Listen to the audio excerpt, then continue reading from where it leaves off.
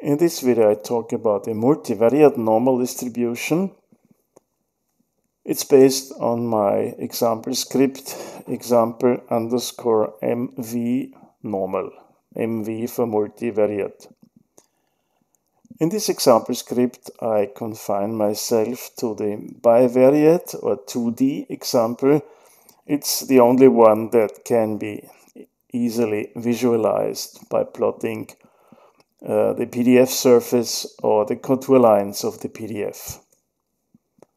I start in line 2 with the preamble. I define two color maps, one for the contour lines and one for the surface plot of the PDF. If you want to learn more about the multivariate normal, please have a look in this Wikipedia page. I will not show it in this video. The multivariate normal distribution is, of course, a generalization of the univariate distribution about which we have learned in the last video.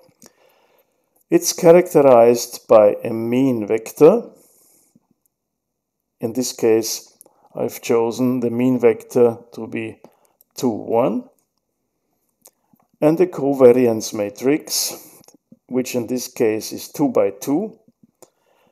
And it's valid if it's symmetric and positive definite.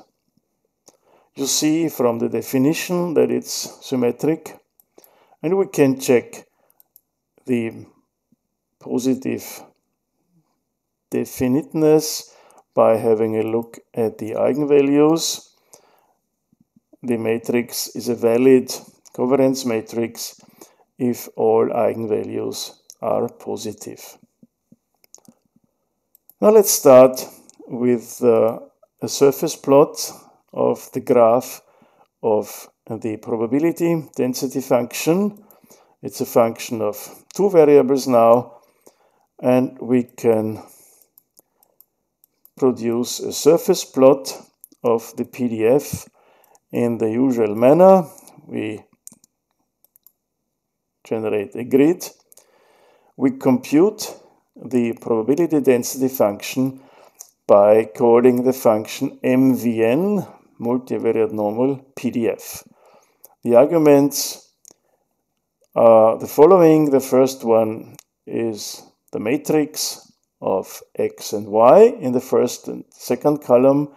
Then second argument is the mean vector, and the third argument is the covariance matrix. We proceed in the usual manner, and we already see the surface plot of the PDF in figure 1. Let's put some labels and a title. We can have a look at this PDF from different angles by rotating. It's bell-shaped, but not axially symmetric. So let's have a look at the contour lines.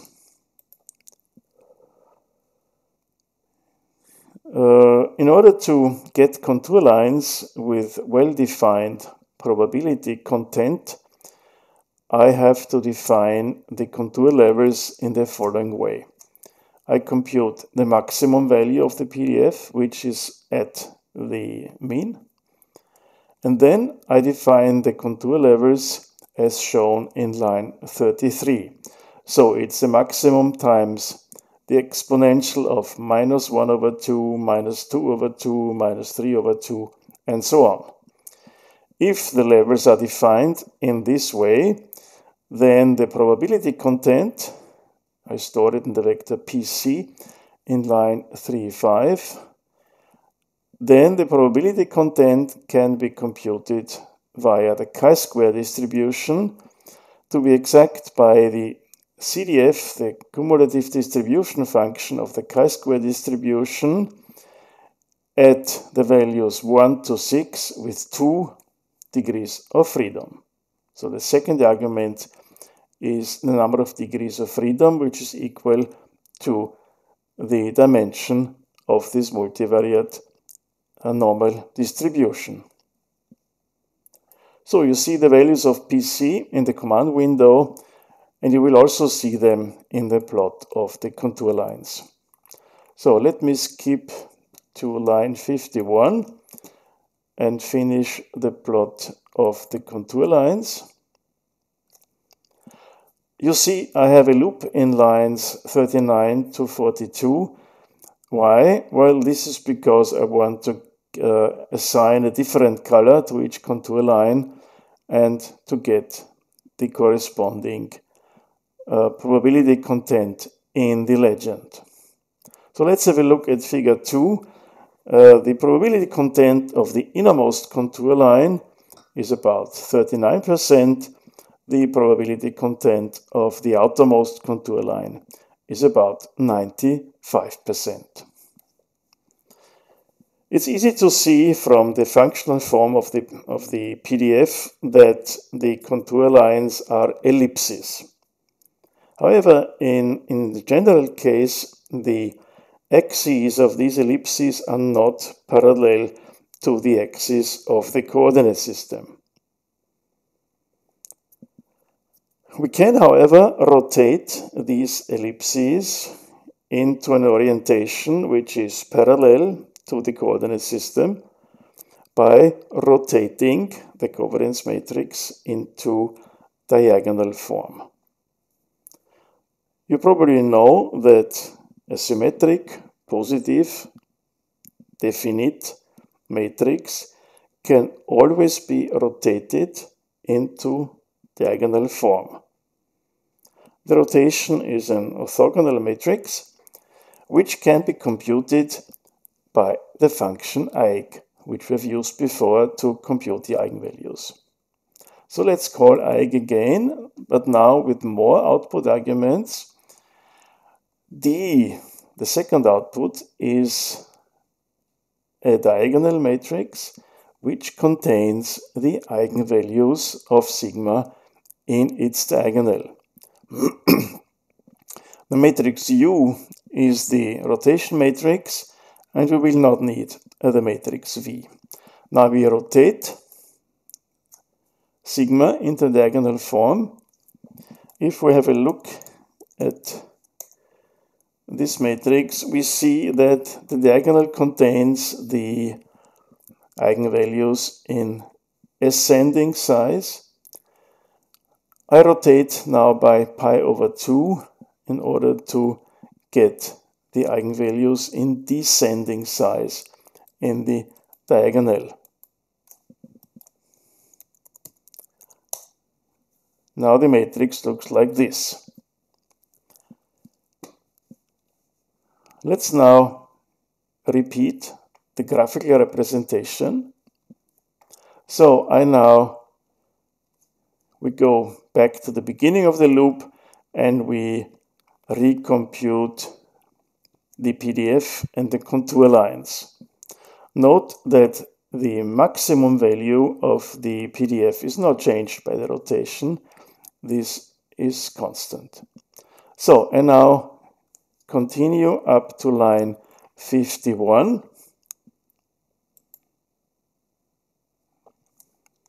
And now we see the rotated PDF in figure 3 and the rotated contour lines in figure 4. The probability contents have not changed. We've just rotated the PDF and its contour lines into an orientation which is parallel to the coordinate system. In terms of statistics, this means that the components x1 and x2 are now uncorrelated and even independent. If we try another rotation, this will have no effect. If the distribution is already in a direction parallel to the axis, this will of course not change. So if we do the same again, we will end up with the same covariance matrix in diagonal form.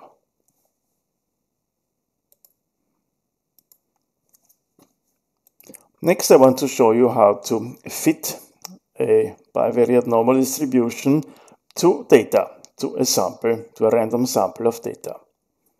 So first we generate a random sample of size capital N equals 1000 from the original distribution. I've now restored sigma to its non-diagonal form, and we call the function MVNRND, multivariate normal random number, to get n random pairs xy or x1, x2 from the multivariate distribution with mean mu and covariance matrix capital sigma. So X now contains the random pairs. You can visualize them as points in the plane. And we can also fit a Gaussian mixture to these data by using the function fitGMDist. I will talk more about Gaussian mixtures in my next video. Here I use fitGMDist to fit a single Gaussian to the data. This can be achieved in the following way. We call fitGMDist with argument x, the data matrix, with two columns, x1 and x2. And then I indicate this mixture has only one component. A mixture with one component is just a multivariate normal distribution. The object dist f is of the class GM distribution, and if we look at its main fields, we see it has one component in 2 dimensions. The mixing proportion of the component is 1, and the mean vector is 1.94 and 1.0094. We can also extract the covariance matrix of this fitted distribution. If we look at the command window, we see that both the fitted mean and the fitted covariance matrix are quite close to their true values, with a sample size of 1000. You can try to increase the sample size, and you will see that the fit between the true and the fitted values becomes even closer. So let's now plot the sample and the contour lines. I open figure 5. I plot the sample. These are 1000 points in the x1, x2 plane.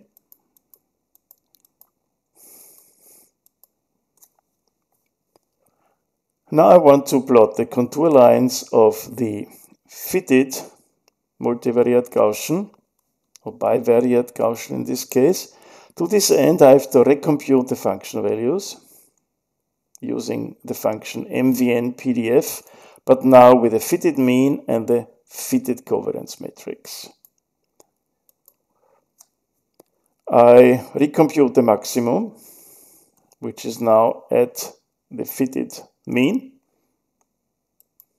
I have to recompute the contour levels according to the same prescription as above, and I plot the contour lines again in different colors, and I plot the corresponding legend. So let's skip to the end. So here we see now the contour lines with the same probability contents as before, but they are of course slightly different, not very much, but if you compare with figure 2, you will see slight differences. This concludes this video. In the next one I will talk more about multivariate Gaussian mixtures and their application to the clustering of observations.